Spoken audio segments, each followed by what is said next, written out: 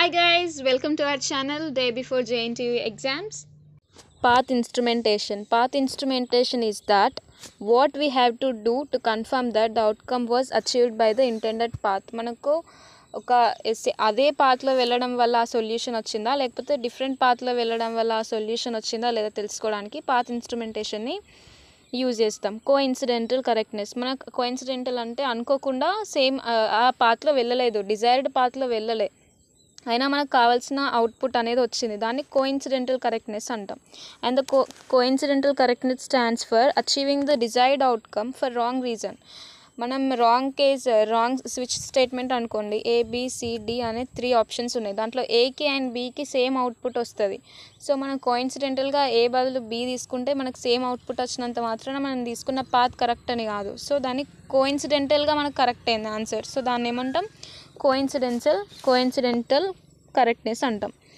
ఈ కింద ఫిగర్ ఏముందంటే కోఇన్సిడెంటల్ కరెక్ట్నెస్ అంటే x = 16. కేస్ సెలెక్ట్ x అంటే ఫస్ట్ 16 మనకి వేరియబుల్లో వాల్యూ 16 అని ఇచ్చిండు. కేస్ సెలెక్ట్లో 5 ఆప్షన్స్ ABCDE అని 5 ఆప్షన్స్. దాంట్లో y = x - 14 అంటే 16 - 14 ఎంత? 2. డైరెక్ట్ బీలో ఏమి ఇచ్చిండు? y = 2 అని ఇచ్చేసిండు. దాంట్లో ఏ బదులు బి తీసుకున్నా కానీ కరెక్ట్ ఆన్సర్ వస్తుంది, కానీ పాత్ మాత్రం రాంగ్.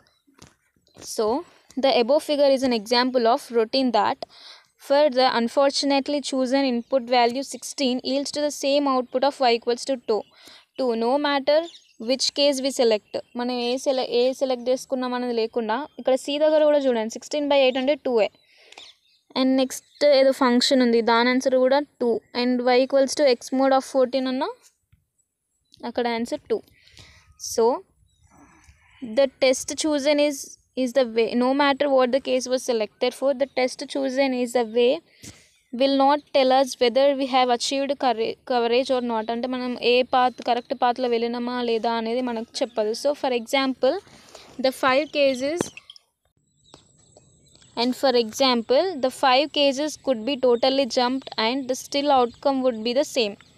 మన ఆ 5 ఏంటి ఆ కేసెస్ని జంబుల్ చేసినా కానీ మనకి ఏ అవుట్పుట్ అయినా అన్నిటికీ ఒకటే 2 అనే అవుట్పుట్ వస్తుంది. సో ఏది సెలెక్ట్ చేసుకున్నా ఒకటే output. Path instrumentation is that what we have to do to confirm that the outcome was achieved by the independent path. మనకు కావాల్సిన పాత్ వల్లనే ఆ అవుట్పుట్ వచ్చిందని తెలుసుకోవడానికి పాత్ ఇన్స్ట్రుమెంటేషన్ని యూజ్ చేస్తాం.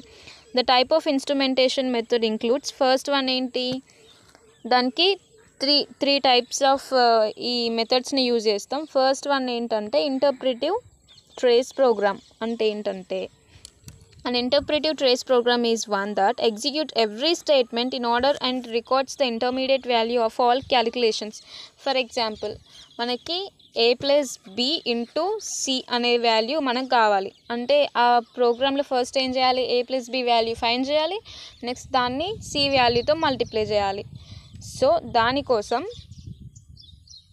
దానికోసం ఏం చేయాలి, ఇంటర్మీడియట్ వాల్యూస్ని స్టోర్ చేసుకోవాలి. a + b వాల్యూని స్టోర్ చేసుకోవాలి, దాన్ని ఇంకా నెక్స్ట్ c వాల్యూని కూడా స్టోర్ చేసుకొని పెట్టుకోవాలి. For example 2 × 2 + 2 4, 4 × 2 8 value. సో అంటే అక్కడ మధ్యలో 2 + 2 = 4 వాల్యూని కూడా మనం స్టోర్ చేసుకొని పెట్టుకోవాలి.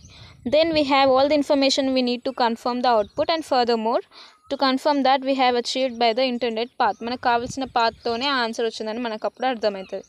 And the trouble which ట్రైజెస్ in they give us for more information than we need. మనకు కావాల్సిన దానికన్నా ఎక్కువ బల్క్ అమౌంట్లో మనకి ఇన్ఫర్మేషన్ వస్తుంది. In fact the typical trace programme provides so much information that confirming the path from the massive output dump is more work than simulating the computer by hand to confirm the path. For example చిన్న ప్రోగ్రామ్కే మధ్యలో 2 outputs వచ్చినాయి. అట్లాంటి bulk amount of programmes ఉంటే చాలా wastage, చాలా information, unwanted information అనేది వస్తుంది. So ఇది దాని limitation. And second one is traversal marker are link marker. A simple and effective form of instrumentation is called a traversal marker are link marker. ఇది ఒక simple and effective. And second point is name every link by a lowercase letter. For example ఒక process ఉంది, ఒక process అయిపోయిన తర్వాత ఒక ప్రాసెస్కి ఒక name ఇవ్వాలి, అక్కడ అది లోవర్ కేస్ లెటర్స్లో ఇవ్వాలి. and instrumentation the link so that the link's name is recorded when the link is executed. For example, వాటిని ఒక ప్రాసెస్ని లింక్ అనుకుంటే ఒక ప్రాసెస్ అయిపోయిన తర్వాత ఆ లింక్కి ఏ అని నేమ్ స్మాల్ లెటర్లో ఏ అని ఇవ్వాలి, తర్వాత బి. ఇక్కడ కింద ఉన్న డయాగ్రామ్లో చూస్తే ఫస్ట్ ఐ అని ఫస్ట్ ఒక లోవర్ కేస్ లెటర్స్లో ఇచ్చాడు. నెక్స్ట్ ఇన్పుట్ ఏబిసి, అదొక ప్రాసెస్ అయిపోయిన తర్వాత decision A greater than equals to 7 వచ్చిన తర్వాత నెక్స్ట్ లింక్కి జే అని ఇంకొక ఎస్ అయినప్పుడు జే అని, నో అయినప్పుడు ఓ అని ఇచ్చిండు. అట్లనే ఐజేకేఎల్ ఎంఎన్ఓపి క్యూఆర్ఎస్ అని లోవర్ కేస్ లెటర్స్లో వాటికి ఒక లింక్ అయిపోగానే వాటికి ఒక నేమ్ ఇచ్చేసిండు. అట్లా ఇవ్వడం వల్ల the succession of letters produced in going from the routines every entry to its exit should, if there is a no bug exactly corresponding to the path name. For example, if ఒకవేళ ఎలాంటి bug లేకపోతే ఆ path అది కరెక్టా కాదా అని తెలుసుకోవడం easy. దేంతోని ఈ లోవర్ కేస్ లెటర్స్ని లింక్ నేమ్స్కి ఇవ్వడం వల్ల అది ఈజీ అయిపోతుంది. And why single link markers aren't enough, single link marker enough కాదంట. ఎందుకో చూద్దాం. Unfortunately a single link marker may not be trick because links cannot be cured by open bugs వస్తాయంట. ఇక్కడ ఎందుకు వస్తాయంటే we intended to traverse in IKM path. For example ఇచ్చిన డయాగ్రామ్లో చూద్దాం. IKM అనే పాత్లో వెళ్ళాలంట. ఫస్ట్ ఐ పాత్లోకి వెళ్తే ఒక డెసిషన్ టేబుల్ ఉంది. కేకి వచ్చిన తర్వాత ప్రాసెస్ ఎగ్జిక్యూట్ అయ్యి ఇంకొక క్వశ్చన్ మార్క్ అంటే డెసిషన్ మార్క్లో ఎం అనే లింక్ దగ్గరికి వెళ్ళిపోయింది. ఓకే, ఇక్కడ వరకు బాగానే ఉంది. నెక్స్ట్ ఏంటి, అక్కడ ఎం దగ్గర గో టు స్టేట్మెంట్ వచ్చింది. వాడు ఆ ప్రాసెస్ అంతా చేయకుండా డైరెక్ట్ ప్రాసెస్ బికి గో టుతోని జంప్ అవడం వల్ల మనకి ఫర్ ఎగ్జాంపుల్ అవుట్పుట్ 2 రావాలి. అప్పుడు జంప్ అయినా కాకపోయినా అవుట్పుట్ 2నే వస్తే మనం అప్పుడు ఫైండ్ చేయలేము కదా, అక్కడ ఒక బగ్ ఉందా లేదా అని ఫైండ్ చేయలేము. ఆ పాత్ మొత్తాన్ని అది ఫాలో అవుతుందా లేదా అని తెలుసుకోవడం కష్టం. సో ఇది ఫెయిల్ అయిపోయింది single link marker. And next two link markers method ఏంటంటే the solution to the problem of the single marker method is to implement 2 markers per link. అంటే ఏంటిది, first at the beginning and second one at the end. ఒక link start అవ్వగానే ఒక link marker, link end కాగానే ఇంకొక link marker, 2 link markers అవసరం. ఈ డయాగ్రామ్లో చూడండి. ఫస్ట్ ఐజే లింక్ స్టార్ట్ అయింది, ఎండ్ అయింది. నెక్స్ట్ కే ప్రాసెస్కి ముందు కే, ప్రాసెస్ అయిపోయిన తర్వాత ప్రాసెస్ 1, ప్రాసెస్ 2, లాస్ట్కి ఎల్. ఇక్కడ ఓ డెసిషన్ స్టార్ట్ అయిన తర్వాత అక్కడ ఓ ఇచ్చిండు. ప్రాసెస్ స్టార్టింగ్ సి ప్రాసెస్కి స్టార్టింగ్లో ఓ ఇచ్చిండు. ఎండ్ అయిన తర్వాత పి. ఇక్కడ పి డెసిషన్ దగ్గర పి స్టార్ట్ అయ్యే దగ్గర ఇచ్చిండు, ఎండ్ అయ్యే దగ్గర లింక్ ఏమి ఇచ్చిండు, ఎం ఇచ్చిండు. ఇటు సైడ్ క్యూ ప్రాసెస్ డికి. సో అలా ఎండింగ్ అండ్ మనకి స్టార్టింగ్ అండ్ ఎండింగ్ ఇవ్వడం వల్ల ఆ లింక్ని ఆ పాత్ని అది కంప్లీట్గా ఫాలో అయిందని మనం తెలుసుకోవచ్చు. సో బగ్స్ని ఈజీగా ఫైండ్ చేయొచ్చు అనమాట.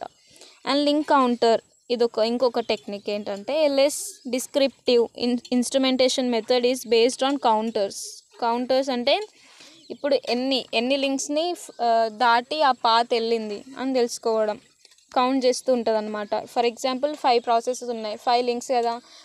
ఫస్ట్ ప్రాసెస్ అయిపోయింది, సెకండ్ ప్రాసెస్ అయిపోయింది, థర్డ్ అయిపోయింది, ఫోర్త్ అయిపోయింది. సో ఈ పాత్ కరెక్ట్గా ఫాలో అయింది. మనకు కౌంట్ ఈక్వల్స్ టు 4 కదా. ఇక్కడ ప్రాసెస్ 1 2 3 4 అంటే count equals to 4. So count and 4 ఉంది కాబట్టి పాత్ ఫాలో అయింది.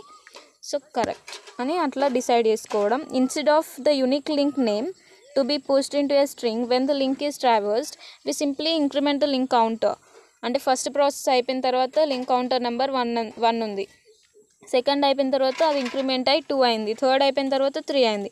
సో అట్లా ఇంక్రిమెంట్ చేస్తూ అవుట్పుట్ వచ్చేంత వరకు అట్లా కౌంటర్ని ఇంక్రిమెంట్ చేస్తూ ఉండాలి. వి simply increment a new counter and we now confirm that the path length is as expected. The same problem that led to the double link markers also lead to the double link counters. ఇంతకుముందు double link markers లాగా అక్కడ ఏదైతే drawback వచ్చిందో so same ఇక్కడ కూడా single link counter వల్ల వస్తుందంట. So దాన్ని కూడా డ్రాబ్యాక్స్ని సాల్వ్ చేసుకోవచ్చు. That's it.